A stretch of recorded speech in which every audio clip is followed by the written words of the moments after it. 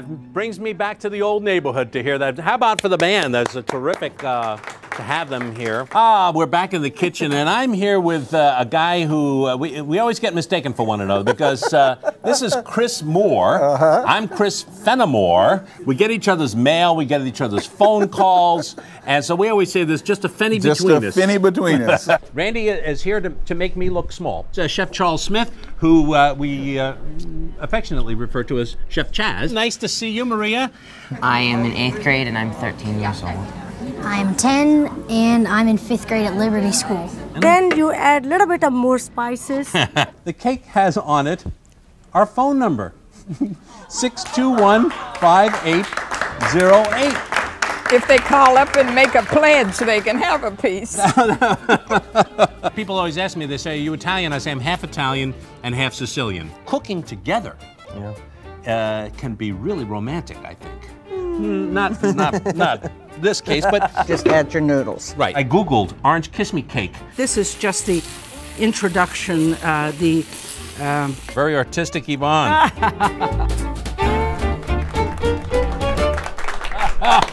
Oh, what great memories. Elsie, it was great to see you in there. I'm Chris Fenimore. I'm standing here with a legend, a Pittsburgh legend, Elsie Henderson. Elsie, it's always great to have you here. I remember that day that you came in and you made a cake for us that had the phone number on the cake that you had put in icing in support of us. Now, most of you, I can't believe anybody doesn't know that you worked out at Fallingwater. You were one of the head people in their kitchen there and would order all kinds of things for foods and whatnot. And you were good enough to come on our shows several times and make some of the recipes that you used to make for the Kaufmanns. I tell you, that was a long time ago. And today I'm thinking very seriously of joining the Post-Gazette's club for the elderly, you know. Oh, my goodness. Because it's about time to be leaving here, you know. No. If you're 100 years old and I'm pushing it. Well, you're not there yet. You're not 100. No, you're not yet. Going to be 99. But it's the Century Club. Is that right? Is that what they call it? The Century Club. Wow. Anybody that's near the age. So. Good. Be a good time for you to join then, right? Yes. We're going to make a recipe that Elsie made, and so many people called us about. They wanted to make sure they knew how to make these. They're salmon cakes that you used to make. Now, was this a lunch thing that they would do? This was mostly for luncheon. I have this with paper here. a salad. So the first thing is that we have the recipe right here, so we don't forget it. To mix a little egg, salt, and pepper, and I'll crush some dill for you. Okay. Because this is just to make. Goes in here? Yeah, we're making a binder for the salmon. And this, did you have a lot of people who came for lunch? Did they entertain, or was this just for the family that you would make these things? One thing that was very important. If you came for a visit today, and you came again about 3 months later, I had to look over my books and see what you ate when you were there so I wouldn't repeat it again. Imagine that. Okay. Now, what can I use for this to beat this You want to beat this? Yeah. You can just use this wooden spoon. Okay. And I'm going to sprinkle a little bit of salt, just a... Okay, we don't want to make too much. And a little bit of pepper for you. Okay. So there's that. You still do a lot of cooking, Elsie? Only small amounts. Yeah. Okay. Now the recipe then calls for the breadcrumbs. I'll put those in and you can stir them in. Is that panko? No, these aren't panko. Is the new rage, isn't it? It is. I love that. They're different. They're a little bigger and a little crunchier. And they seem to be darker in color. All right. So now that we have that, we can just put. You used in your original recipe. You said that you used a canned salmon. Drained. but what we did was we actually poached some salmon for you rather than have the can. So Here we you can put are. in just as much as you'd like of that, or as little. In order, your recipe. Oh, that's nice and tender. Oh yeah, it should be. And this way we didn't have to contend with. Sometimes in the can it has skin and bones and.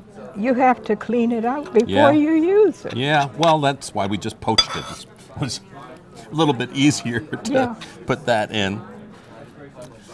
And you were at Fallingwater for during what period of time? Back in the Let me see. I went in 47 in to 64, but I had been involved with the Kaufmanns since I was 17. Wow. I worked in bad accounts for over 6 years, Uh-huh. and that's how I met Edgar Kaufmann. Right. And when I went to Fallingwater and he came in, he was screaming his head off. He said, "I know this lady." He said, "Elsie," he said, "you'll like it better here than you did it." In the account, yeah. Yes.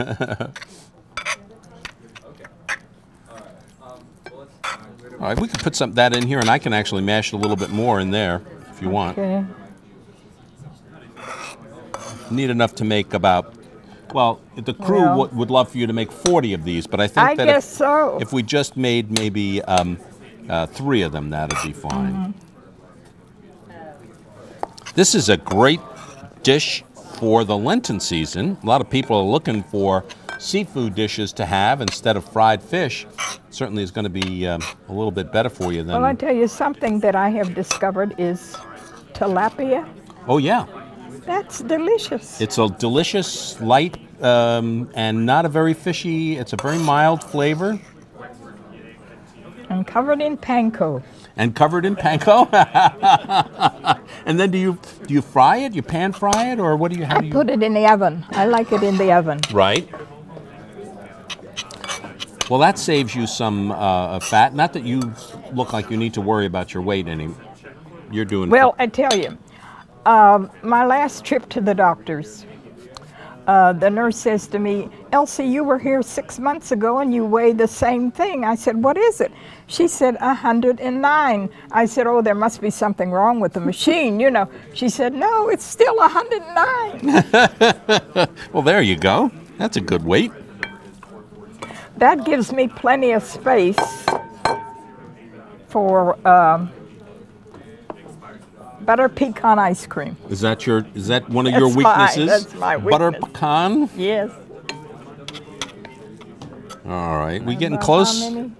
We're gonna make 3 nice cakes. Maybe one more. Yeah. Just get that. Often I find the salmon on sale. It's really economical and it's full of. Tastes much better than the can. Yeah, I think so. So we'll just mix this around. It's been flavored a little bit. Right? A little more. No, we probably got enough for 3 good cakes there, Elsie. One more? Okay. Yeah. All right. So now you don't mix it too much, right? You don't want to break all of the flakes, or do you want to make it really smooth? Maybe just a little more. Okay. Here, you have a feel, because I'm going to put a little bit of butter in this pan. I like a little bit of butter in everything. Yeah, the butter, it's actually frying in olive oil, but I put, as your recipe indicates, just a tablespoon of butter to, helps in the browning, doesn't it? And it's not a bad Yes. flavor. Now okay, so we'll just make 3 patties. We'll divide it up. Yeah. Are those too big? What are we? They look about even. Okay. By the way, Yes. I went to my mailbox one day some time ago, and here is a letter from Michelle Obama.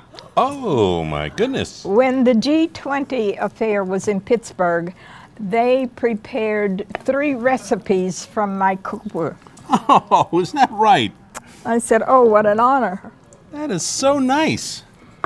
And so she just thanked you for your recipes? And Oh, and she was telling me how much they enjoyed being at Rosemont Farms, where I was for a number of years with H.J. Hines II, when the senator was only 5 years old. So you know that was a long time ago.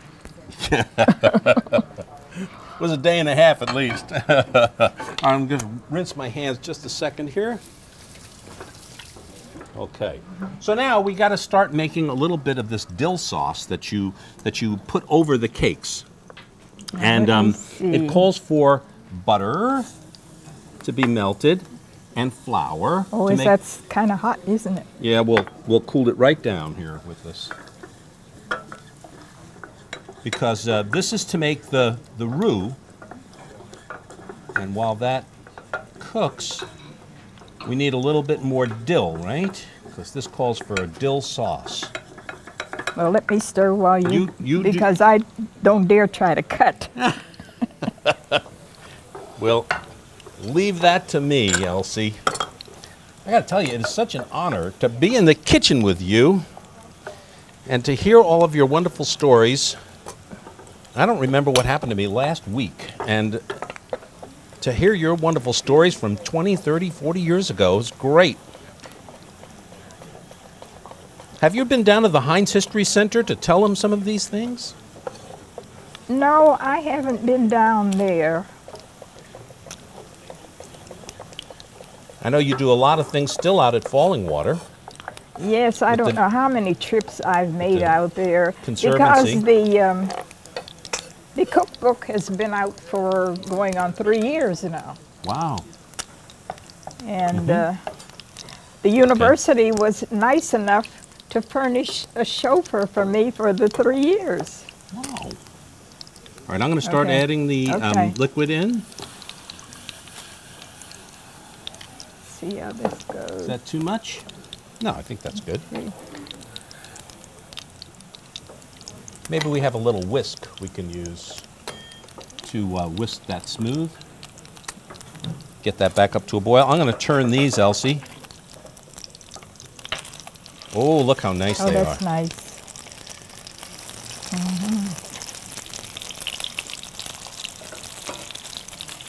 Okay. I don't want to get this on your beautiful blouse. Well, I tell you, I'm happy when I notice on the material it says machine wash and tumble dry. Oh, okay. That's a good sign. I'm just going to add a little bit of pepper and a little bit of salt to your sauce. You think there was enough flour in that? Of course, we couldn't put it in now anyhow. No, it's fine. Yeah. I'm just going to whisk it and once it comes to a boil, Elsie, it'll thicken up. There it is. Now, your recipe also says that if you use the juice from the can and there isn't enough, you can put a little bit of milk in there. And Yes. that would be terrific. That'll bring it up to snuff. Okay. Oh, they look nice. So these are nice and golden. I'm going to put one in there. One for me, one for you, one for the director. And we'll turn this heat off. And we can turn that heat off. And we're just going to put a little spoon of this beautiful sauce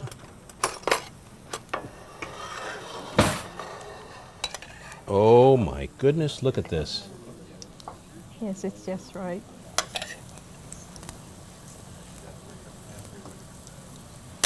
Well, that looks elegant enough for the Kaufmanns. Do you want to have a taste? Yes.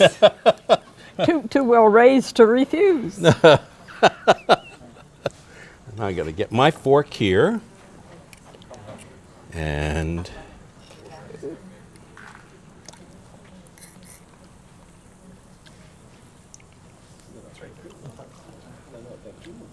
now, there's small wonder why this was one of the favorite recipes of all time that people called in about. We put more than 200 of the most requested recipes into a brand new cookbook. Elsie, you're in here like 3 or 4 times with your recipes. Miss Elsie Henderson, one of our great city's treasures, and a wonderful cook and friend of WQED. Thank you, Elsie.